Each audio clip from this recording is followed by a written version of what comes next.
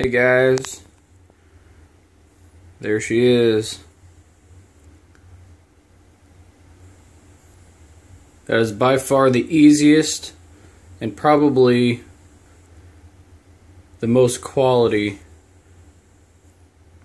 nano coil setup that I can find. All I did was take a 3/64 drill bit with 28 gauge Kanthal, 8 wraps each side, and throw the cotton underneath. Takes about 5 minutes, and let me tell you what,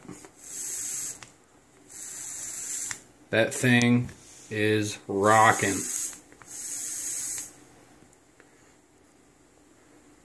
Doing a REI Vapes Launcher V2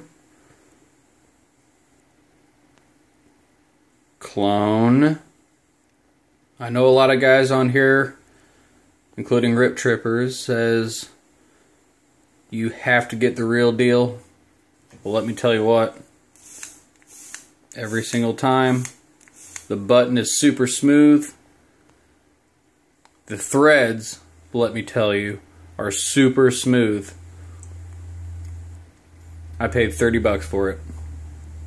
I can get 6 of these for what I can get a real one for. Everything is identical. It's great. And the Nimbus clone, of course. Well, let me show you how she vapes. 28 gauge Kanthal, 8 wraps each side on a 3/64 drill bit.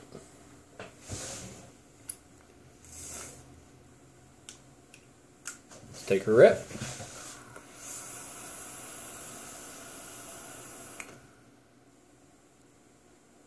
Oh yeah.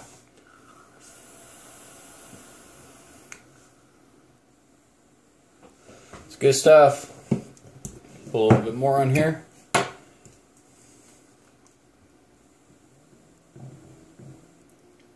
What's nice about this, just like pretty much any other cotton build, you don't have to rebuild it every time you want to change flavors or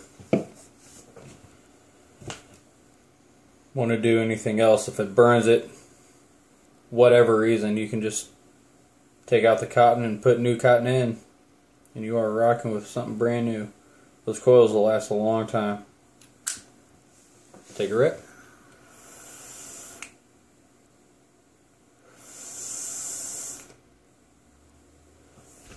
Man, that's good. Let's see these threads. That is buttery smooth.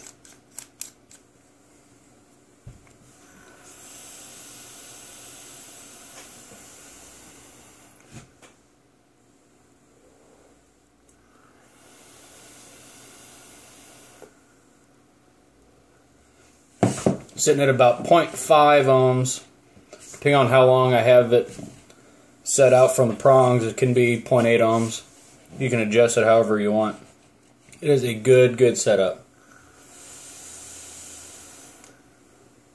Super easy and super effective.